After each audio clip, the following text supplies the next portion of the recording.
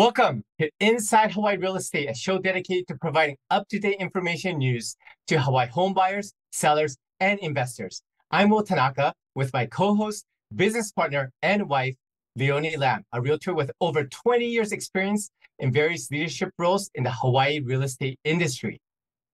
Thanks, Will. Will is a lawyer and the former head of a Hawaii title and escrow company.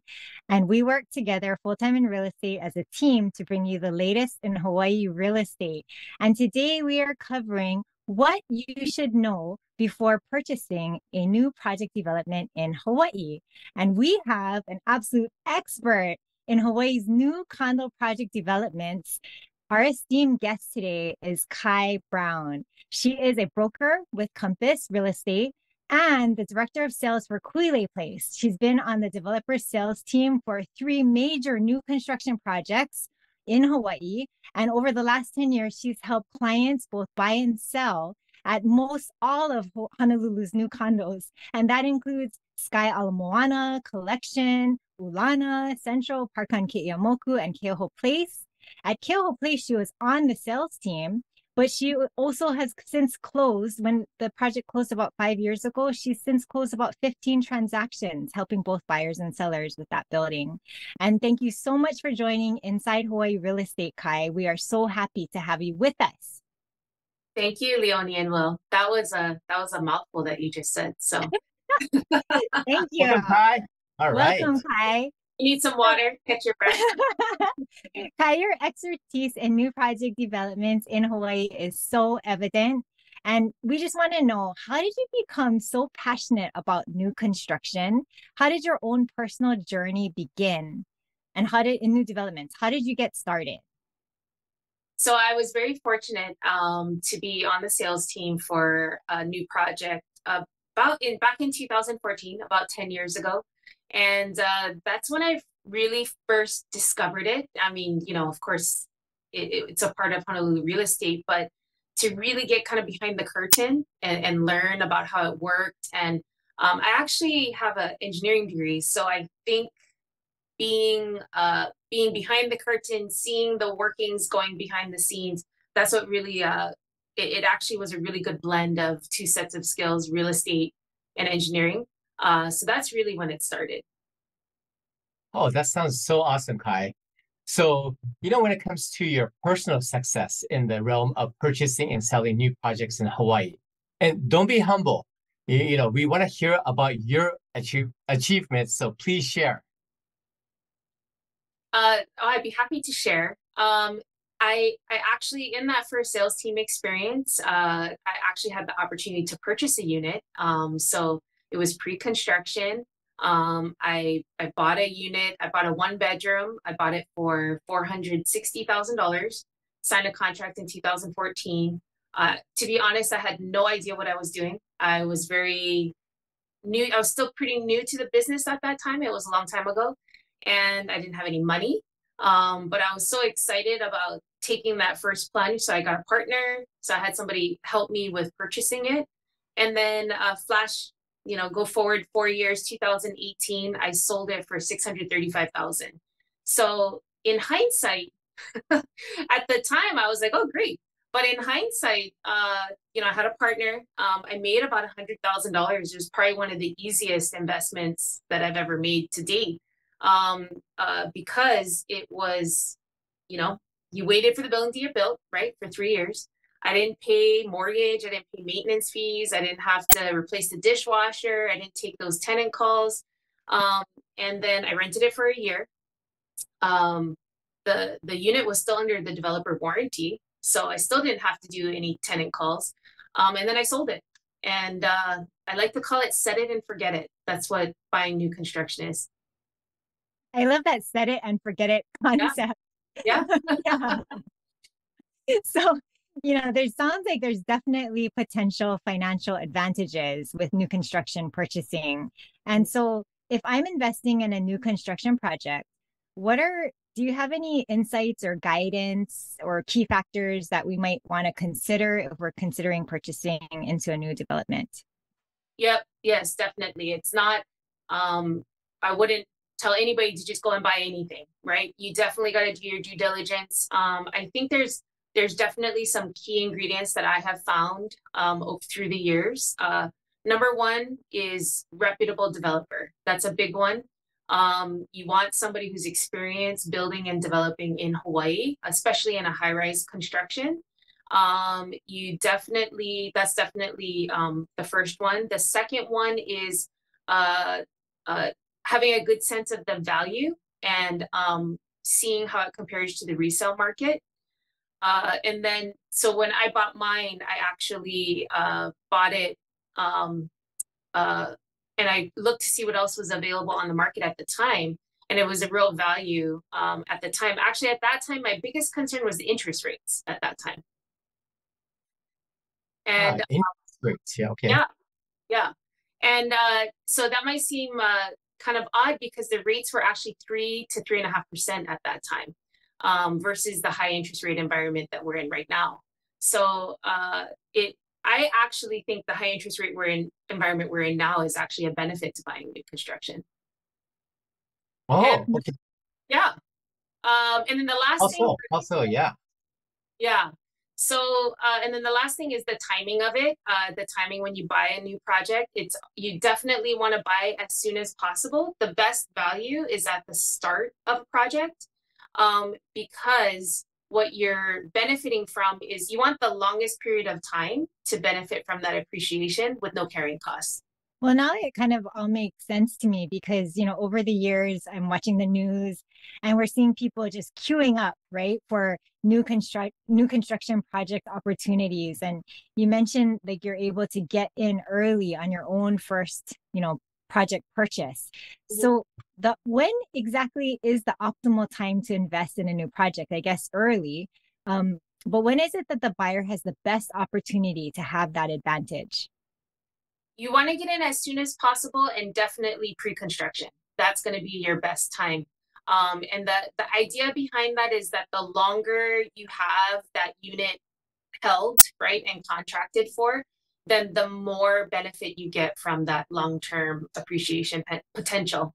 And then with no carrying costs.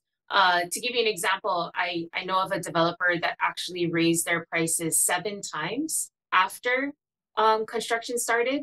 So you want to take advantage of that pre-construction time period for sure. Oh, 7 times. Wow. Yeah. Well, let's get into some of the advantages that a new project buyers could enjoy. And, from your experience, can you share some of the benefits for these new buyers? Yeah, actually, it's like I was saying before, I think it's first and foremost is appreciation potential. There was a study done by HBR, and if you take a look at another project, it's called Centro Honolulu, and if you take a look at that project, the 3 bedrooms actually appreciated by 42%, and compared to the Oahu resale market, that only appreciated by 23%. So that's pretty powerful. That's so interesting that the new projects appreciated more than resale units in the same period of time. And just kind of segueing, I was thinking about it, and I have aging parents, that are in their early 80s. And we live in a multi-generational single family home in town. And we are juggling work and we're taking care of my parents. And we have 5 kids combined. And so this has left us with not only an incredibly messy house, but also a growing list of deferred maintenance issues within our own home. I mean, just to be real, right now, my shower door is broken. My 32 panel PV system is offline, which is really bad. I think we need to paint our house, definitely exterior, possibly interior too. And so I have all these deferred maintenance issues and just not enough time to even schedule vendors to come in to help.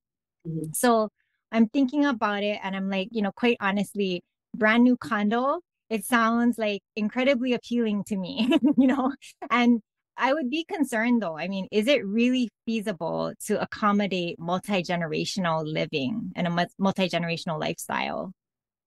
Yeah, no, your experience is so true for so many people in Hawaii. And we get clients all the time that wants that, right? They want that multi-generational experience. But when you actually start trying to find it, it's really hard to satisfy 2, 3 generations with one house, right? That all under one roof. That can be really difficult to satisfy all those needs. So I actually think new construction is perfect for multiple generations. We have, in fact, we have a buyer at Kuilei Place. She's the grandmother. She bought a penthouse unit in our building, and then she has 2 daughters, and they both each bought a unit.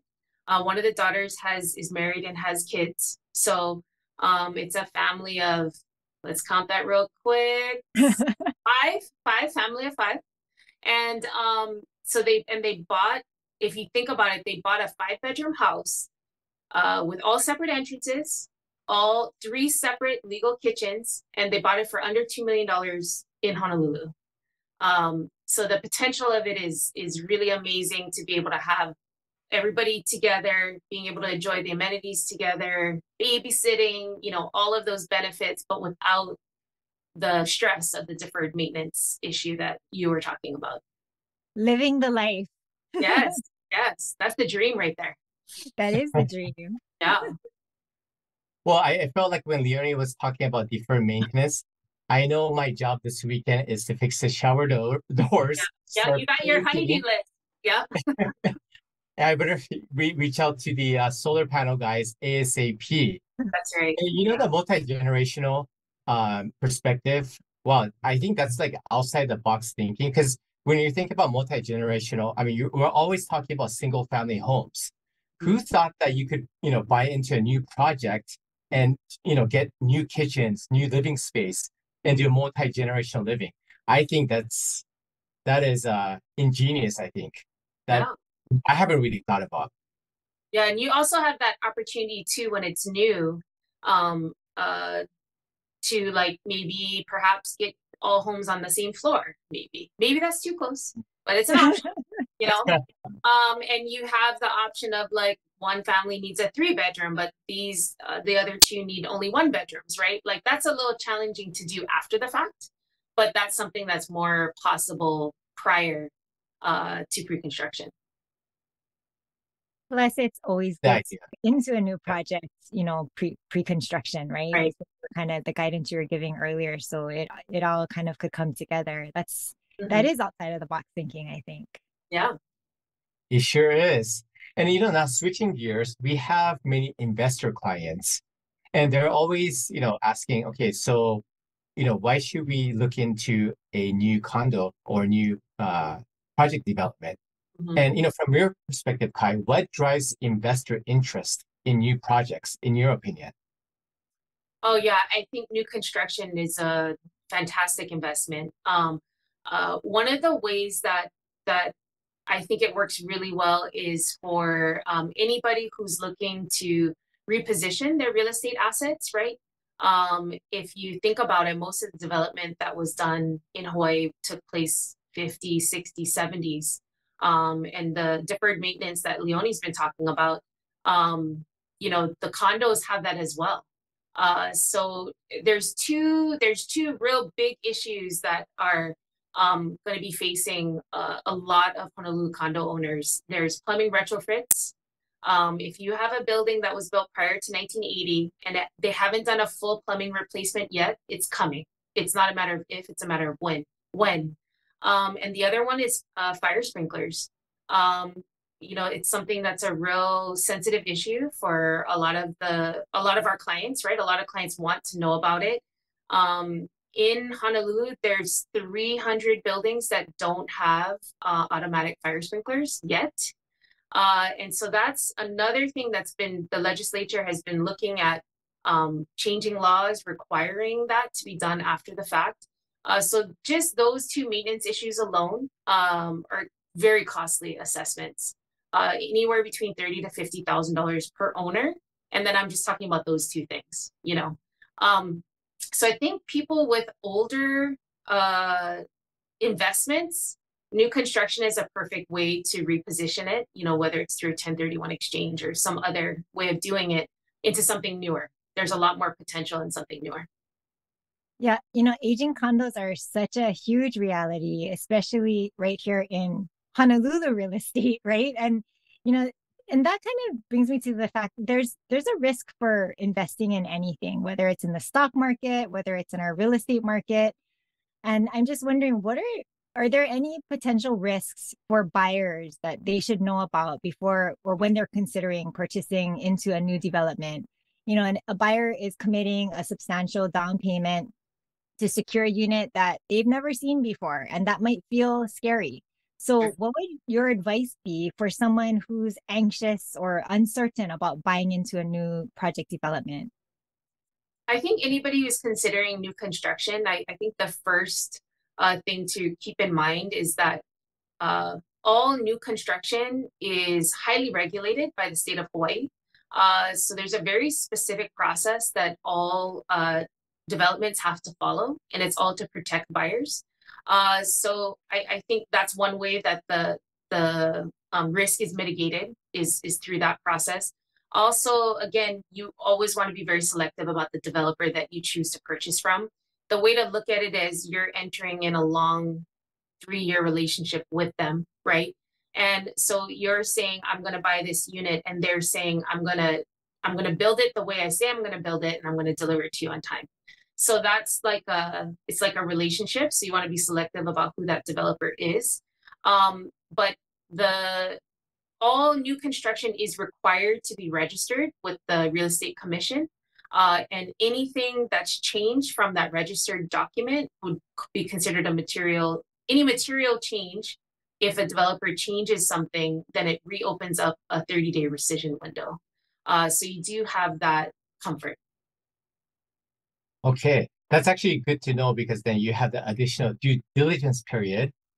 So I feel like, the developers and everyone is always, trying to protect the new buyers. And, when it comes to those specific developments, you hear about reserved housing or affordable housing. And I think some buyers could feel deterred by the affordable component within a building. But what's your perspective? Oh, yes, I love that question. So I'm going to go back to that HBR study, and I'm going to ask you guys a question. So we were talking about Central, and there was 2 buildings that closed at the same time, Central and Azure. I haven't told you anything else about the building, but Azure has about 400 units in it, and Central has a little bit over 500 units in it. So in the same period of time, which building do you think sold more units? I would say the Central, right? Because it's larger or it had more units. That would be logical. Yeah, And, I agree. that would be That's my logical. answer. Let's lock it in. Well. I lock it in. I agree with my wife. Okay, you're both in agreement. But you're both wrong. Oh. So the Central, I should point out though, Central is 60% affordable, 40% market, right? And Central actually had 20 resales in the same period of time, and Azure had 49. So Central had about half, even though it's a bigger building. So just think about that for a second. 60% of Central is designated as affordable, so they can't sell, they can't rent for 10 years. So you actually, in that type of a situation, Kuilei is also 60% affordable, 40% market. You actually limit your supply in your own building. And if you look at other projects that are similar, you see a similar phenomenon where they actually have less resales, which what is that going to do? You guys know, you're in real estate. If you have lower supply, what's that going to do? Create increased demand. Yes, which is going to drive up prices. Might cut you. Yeah, you guys got it. You got it. I agree. Those are super compelling, real statistics, right? That you're sharing with us. And from an investment standpoint, when you're looking at new construction with the affordable component, what is the typical process for a buyer when they're buying into a new development? What are the major differences when you're buying new construction versus buying a resale unit that's on the market? Yes, actually, new construction is very straightforward. You would come to a sales gallery, you would pick out the floor plan that you want, sign a contract. There's typically some type of deposit due at signing. For Kuilei, it's 5%. And then everybody has 30 days to do their due diligence, review the public report, review the condo docs, everything they need to do in that time period. And if they cancel within that 30 days, they get their money back, no problem. And again, this is required by Hawaii state law. Any new developer has to follow those requirements. So it's a very specific process. So if I understand correctly, the initial deposit for a new development is similar to what I would put down for a resale unit, typically around 20%. But I actually have more time, like 30 days compared to a typical J1 home inspection, between 10 to 15 days for a resale, right? If I wanted to proceed or cancel and get my deposit back. Is that correct? Yep, that's correct. And you usually have the second deposit due somewhere between 30 to 90 days. So you actually have even more time to get the funds together. Ah, yeah. Wow. Okay. So in terms of the financing schedule, so separate apart from the 20% deposit, so that means I won't have to make any further payments until construction of the building is complete or construction starts. How does that work?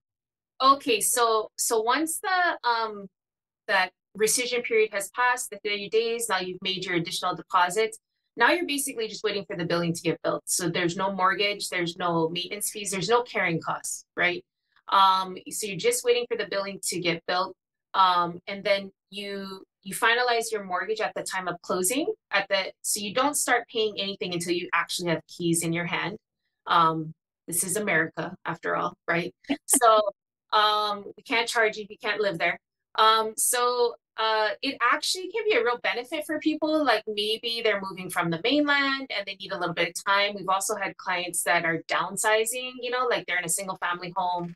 They want to go into that lower maintenance condo, but if they've been living there for 30 years, it takes them a while, right? It takes a while to move out. So it can actually be a benefit that time to prepare. All right. Okay, so hi, you're the director of sales at Kuilei Place. And can you kind of help us understand why is everyone so excited about the newest development right in town, Kuilei Place? Please share. Yes, we've been so appreciative of all the support that we've gotten from brokers like yourself and all across the island. We're in a prime location. It's right on Kapiolani Boulevard, walking distance to Iolani School, Kamuki High School. Great location. The views are spectacular. We're overlooking Diamond Head with like a golf course green belt, right? So spectacular views, and then the amenities. The amenities are just so special.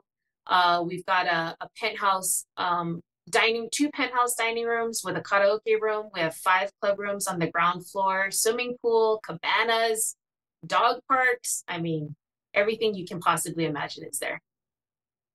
Regarding Kuilei Place, we've heard about some significant and pretty advanced innovations in sustainability that is happening or that's going to be part of this building. And it kind of directly correlates to our aina, to our land, and preserving our own natural resources right here in Hawaii. And so at Kuilei Place, can you share more about what is going on with the sustainability innovations? Yes. Sustainability is something that's so important for all of us, to do our part.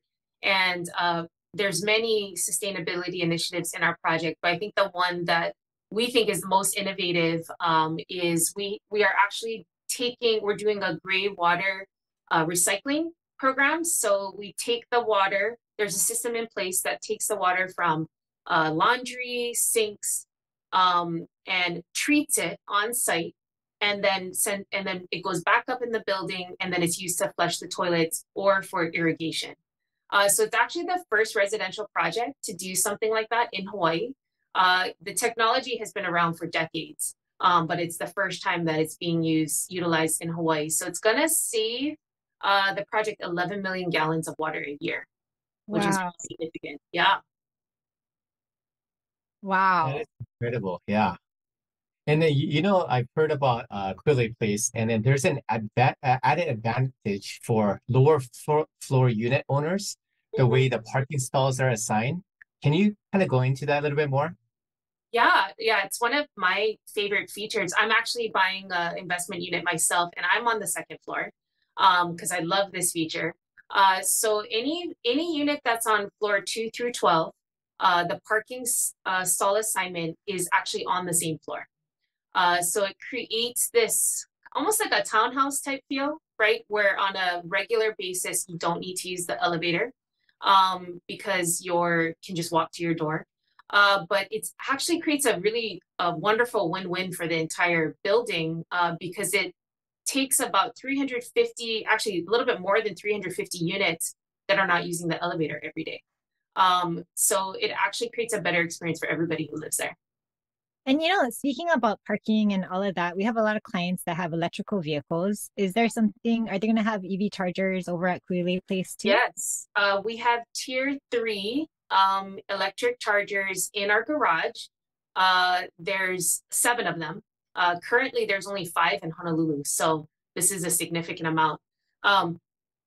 And they're super fast chargers. So a Tesla can be charged in about 30 minutes, and a Leaf would be about 15 minutes. So I kind of think of it as like having a garage, I'm sorry, a gas station right in your garage. That's how I think of it, because you can just do it right there. Oh, awesome. And just one final question. If someone is interested in purchasing a unit over at Kuilei Place, what options are currently available, and is it still a good time to buy? Yes, it's a great time to buy right now. We just entered the phase where now homes are available to investors as well as potential buyers that live outside of Hawaii. So it's a perfect time. We have pre-construction pricing right now, and yeah, so it is a great time to purchase there. All the ingredients are right there for you. Yeah, So they kind of are. thinking about it, this might be your opportunity to get in, right? Yes, I would Oh say my so. gosh. Perfect timing. You shared all of your like secret ingredients. I felt like I was on a cooking show because we talked about set it and forget it. We talked about key ingredients, and now I'm hungry, but we just want to thank you so much, Kai, for joining us on Inside Hawaii Real Estate. Thank you so much for sharing and for being a part of our show today. Thank you so Aloha. much. And aloha.